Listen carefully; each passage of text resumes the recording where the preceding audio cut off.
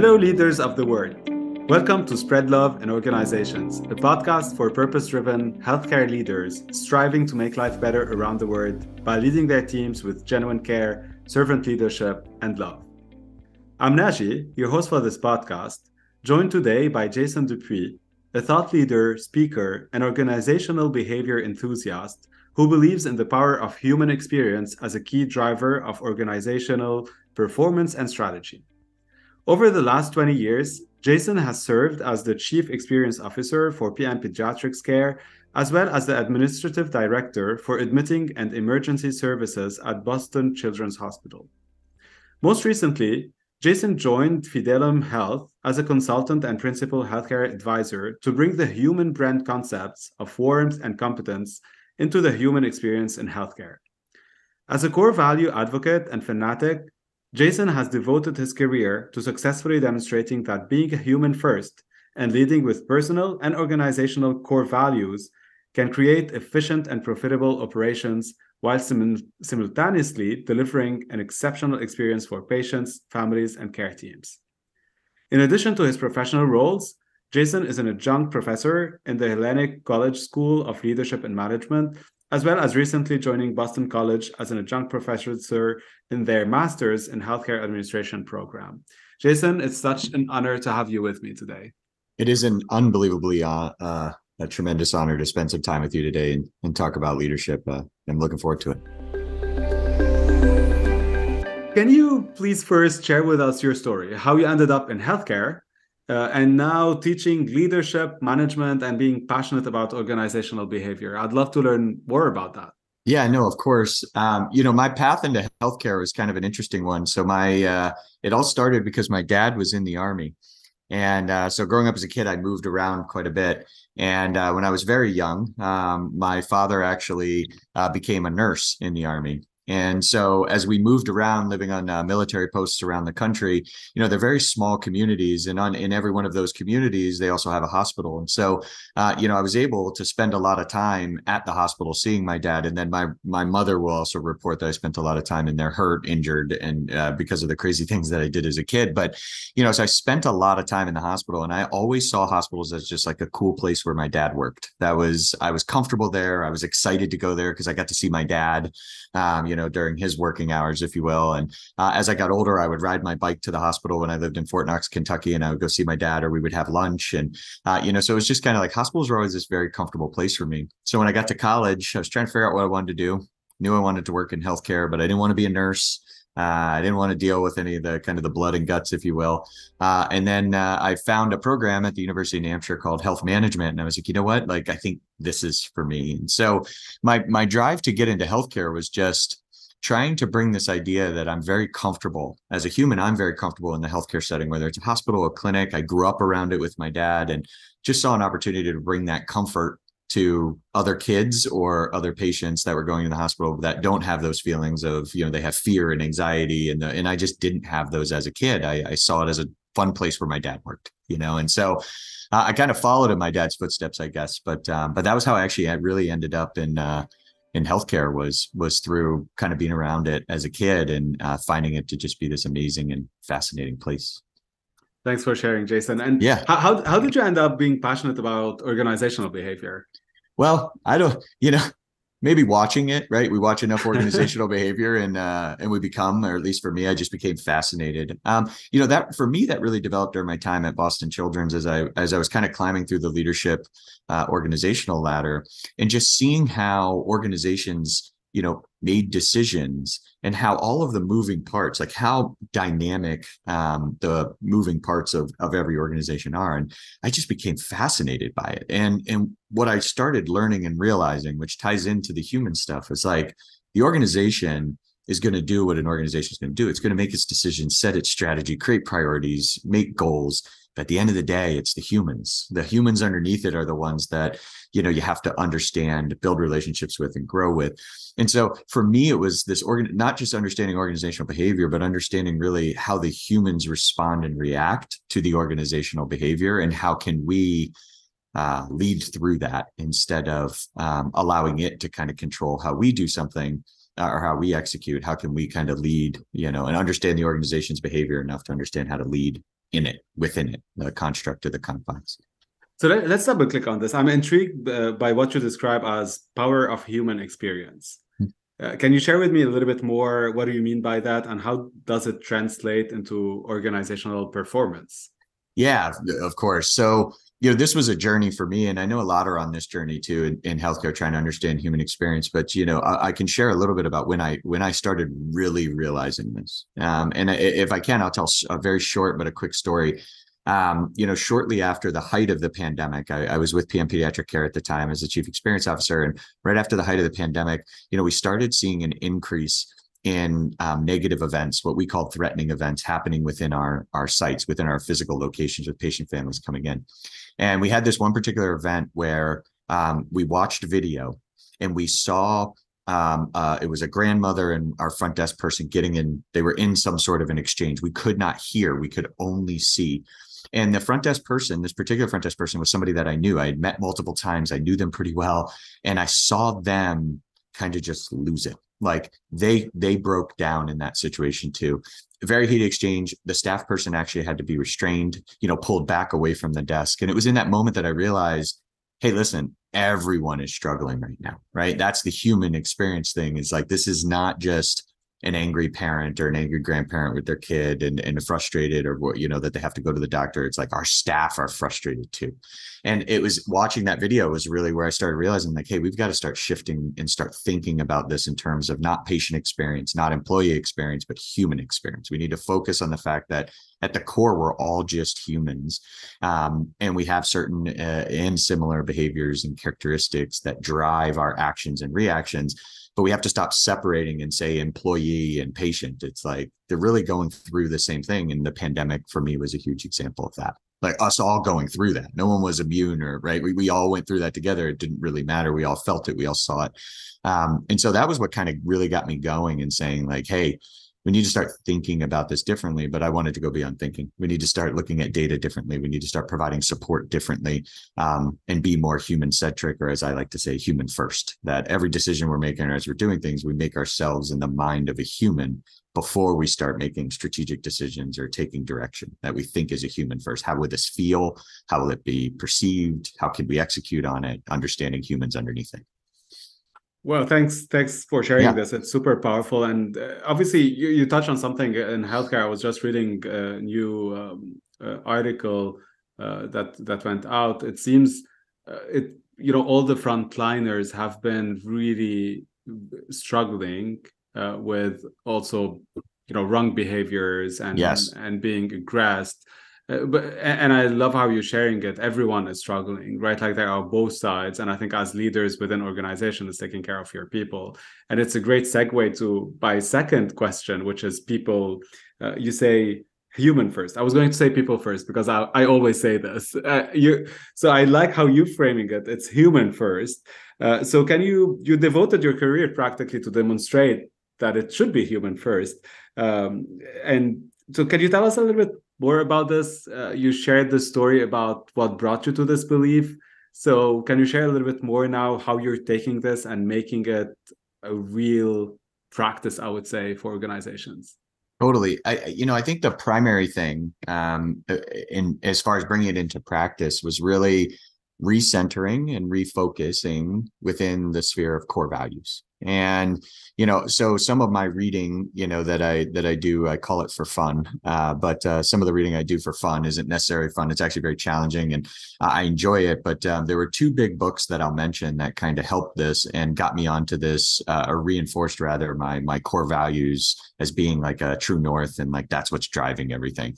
The first book was Sapiens, which is a book that most people, I think at this point, has at least heard of. Many are afraid to pick it up. I was included in that. Actually, a former colleague, a guy by the name of Pat Dillingham, who used to work with me in patient experience at PM, recommended it to me in an airport. And he was like, dude, you got to read this. It's going to be amazing.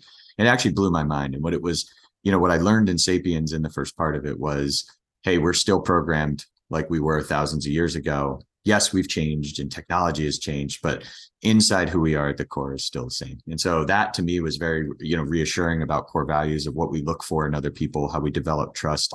And then the second book, which is what actually and ultimately led me to Fidelum Health and working with them, was a book called The Human Brand, which was a book written about why we love or don't love organizations, why we interact as consumers with organizations or we don't.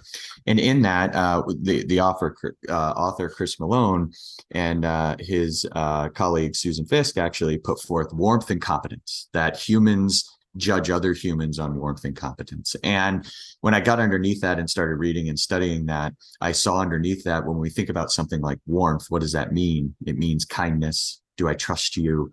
And I said, core value, right? These are core values: trust, kindness, respect. And so it was really through kind of combining those together and saying, like, at the simplest form, we are just humans. So are we overcomplicating this by putting too much process, too much digital technology, too much right strategy? And are we forgetting kindness, empathy, compassion, respect, understanding? And so I kind of see it as a back to the basics. And that was really how I got on this pathway, was core values and reading books that were using science and studies to show that we're still acting the same way we've acted for the last thousands of years, in spite of or despite the technology. Yeah, pretty wild when you think about it, right? Oh, yeah, certainly. And this is what actually brought me to love as the name of this podcast. It's warmth.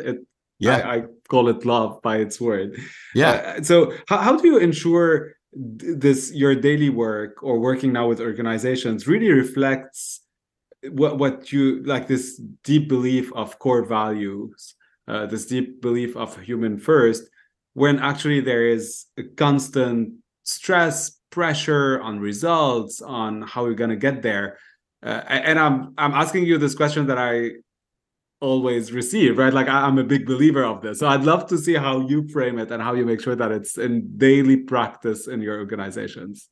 Yeah, I think the number one thing, and I just had the fortune. I did a lunch and learn yesterday with an organization, and it was on a similar topic. And what I was talking about with them is that how it really starts is making sure that we individually share our own core values, that we know what our core values are, and that we're willing to discuss them and share them, and most importantly, back them up by living them. And, my 3 core values are passion, dedication, and integrity. And I always say passion, I love what I do; dedication, be there; and integrity, do the right thing. And so I've tried to live my life. I have failed many times at all 3 of those, we all make mistakes. But it really, I think, starts at that individual level. So when we say human first, it's like, okay, so as a human, I describe myself as someone who is passionate, dedicated, and operates with integrity. And I've spent a lot of time, or when you're working with organizations, and I always say, I try not to work with organizations. We try to work with the team, because those are the humans. It's trying to understand, what are their drivers? What are their values? What is it that they're saying to me where I can extract what their value is? So for example, if I hear somebody saying, Joe's always late, making up something, it's like, okay, that person, whoever that was saying that, values punctuality, and punctuality generally relates to respect. They want to feel that their time is respected, right? This idea that we're very good actually as humans at making those connections. And so I think it all starts with what are our individual core values? Can we quickly create alignment around, do we agree that respect is important? Do we agree? I guess it's ground rules, right? I mean, that's what we're saying, is how do we set core value ground rules? And then of course, it's always, my next layer to that is, what are the organization's core values, and are we living them? Right. And so what are your core values? How do you live them? Do people know them? Are they aware? And again, I every time I have a conversation like this, I always say the same thing. I don't think I'm saying anything novel. I think what I'm pointing out is, like, we have removed ourselves, though, from the action backing up the words. And as a result, we have a say-do gap. We say our core values, we don't do them.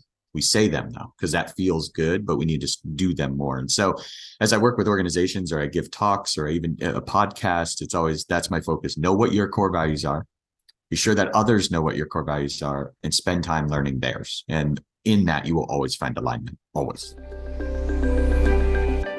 Going there, you talk about values. So I'm interested. I know you're teaching also leadership. Is there 1 or 2 core values, or it's very different from capabilities, but I'm intrigued if there are like 1 or 2 that you think the leadership of today, a leader in the 21st century, specifically in healthcare, should have? Yeah, I'm going to be cliche in the first one, and I'm going to say empathy. And I'm using empathy on purpose. And I know it's a bit of a buzzword now, right? Brene Brown brought us this idea of empathy and vulnerability and understanding. And everybody knows it. Everybody puts out content on empathy. But, when I really look at healthcare leadership, I see a tremendous lack of empathy and specifically post-pandemic of the insanity that the care teams went through during the pandemic. And I think there's a huge opportunity to be more empathetic to the struggle, more empathetic and understanding to the burnout, and really focusing on righting that ship that has already sailed and is sinking. And I think that I see that, I read that, I hear that, and I feel that. And I think that's one of the areas where I say, I think empathy has to be in there.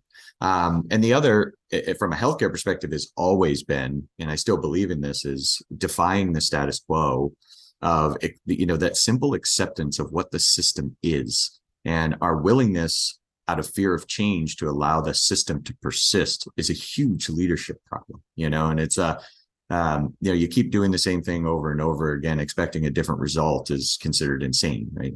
There's a quote somewhere in that, right? That's the definition of insanity, doing the same thing over and over again, expecting a different result. And so I do think that, the system from a value perspective is starved from, people defying that status quo and not just simply accepting it for the way it's always been for the last 100 years, and I think that's two areas in healthcare leadership where I think if leaders are paying attention to being empathetic to those in their charge, and they are helping the people in their charge also push the envelope of innovation and defying the status quo, that success will come behind that.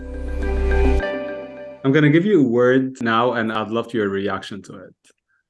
The first one is leadership. Passion. I think leadership for me is, if you're not passionate about it, you're going to fail. I think it's not, there's the difference between managing and leading. The difference between a manager and a leader. And I found that out early on, that if you really enjoy the people component of it, you have to be passionate about it if you're going to be successful as a leader. If you're not passionate about it, everyone sees through you very quickly. And so every time I hear leadership or anything like it, I think I'm passionate about it, and you have to be passionate. I mean, because it's not easy. It is not an easy task. And as soon as your passion goes, it's time to go. I really believe that. The second one is health equity. I think for me, that what comes to mind is my human first statement, that if we really start paying attention to the fact that, things aren't fair, and we start paying attention to the fact that we are all humans, that it helps us shift the paradigm a little bit, not to separate out groups, but to say, hey, can we rally around the one thing that we all have in common, and that is human? So let's be a human first, and then start building systems that consider all humans as humans, and not build systems here and there and everywhere that never takes into considerations humans in general. And so, that was actually equity, health equity, or equity in general in healthcare has always brought me into that human first brain of saying, if we can do that really well and treat each other just like humans, we can make a lot of headway. The third one is homeostasis. Homeostasis, you got to love it. One of the big teachings of my dad as a kid, and then as a teenager, and then as an adult, and then as a grown man, to give him credit, was balance. And the definition of homeostasis is essentially balance in a system. And, so anytime that I kind of feel that there is an imbalance in a system, I feel like it is our responsibility to not just try to fix it, but to understand it and try to fix it. And I think oftentimes homeostasis in healthcare doesn't get achieved because we just try to fix it and we don't always understand the problem. And I think we've been action-oriented that way by organizational decree, by history, by organizational structure. And so I would say every time I hear homeostasis, the first thing that comes to my mind is balance. And if you want to establish balance and you want to improve, you have to understand the problem. That gives you the balance, that true understanding. Love it. What about spread love in organizations? I have been very fortunate in my career, between Boston Children's and PM Pediatrics Care, is that, I've worked with extremely passionate people and I've worked with some not passionate people. right? And this idea of being able to spread love to each other inside of an organization is really talking about building community, or as Yuval would say in Sapiens, building your tribe. And when you have love in your tribe, there's trust, there's belonging, and there's progress. When you don't, you have war and separation and, all the other kind of the negative components. And so when I hear love, I think organizational love or love throughout an organization is really getting everybody on the same page and believing in each other, which then allows you to believe in the organization. I think very rarely do people just believe in an organization. They believe in the people within the organization, and you can put love into that. That's so powerful, and I can't agree more with you. Any final word of wisdom, Jason, for healthcare leaders around the world? Yeah, I would say that the one thing that I learned it during the pandemic, I learned it during my time in the emergency department at Boston Children's, was that the number one thing a healthcare leader can do is show up. And, that goes into my core value of dedication, which translates to me to be there. There's never really a reason as a leader that you can't show up. I think showing up is a choice that every leader makes, and that the best leaders, the most amazing leaders that I worked with, were never, ever afraid to show up, never, ever afraid to show up and listen, and never, ever afraid to show up and listen and care. And, so for anyone that's in healthcare leadership or trying to grow a career in a career that brings you into healthcare leadership, I would say those are the things I would take away is always show up. It's the easiest thing to do sometimes is to physically show up. But it matters when you do, and everyone notices. It does. Thank you so much, Jason, for being with me today and for this incredible chat. Unbelievable pleasure. Thank you.